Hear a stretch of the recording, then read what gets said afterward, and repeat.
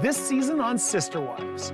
We would like to welcome all of you, family, friends, and honored guests. A couple of my friends have met my mom before, but not everyone. I have to talk to my parents outside.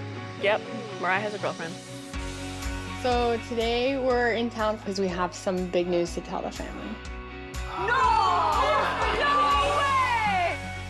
I want to open a bed and breakfast. Oh, where? In Parowan, Utah. This thing is super cute, oh my gosh! Isn't it amazing? Yes! You've been struggling to find your place in the family. Do you think that having something like this, it's not gonna make you more connected, and you haven't really been that connected? At middle school, they test girls to see if they have scoliosis. It's a curvature of the spine. So they send home a note, take her to the doctor. It's hard to see your daughter. I know I can be strong and do things on my own. I've done that a lot, and I don't want to only do that. Mary's ready to go back into a deep and intimate relationship, and I'm not. I don't know what's gonna happen, and I feel like I'm just kind of walking in the dark.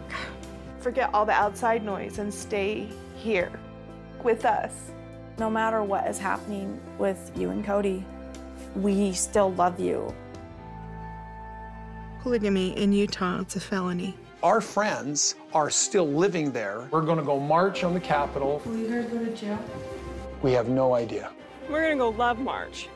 Thank you. Families, not felons! Look low. My daughter's gonna have a baby. I guess that makes me a grandparent. Maddie's been in pretty heavy labor for about 3 hours. Here we go. You're at a 7. I think you're getting close. You are doing awesome. Look how calm you are. Oh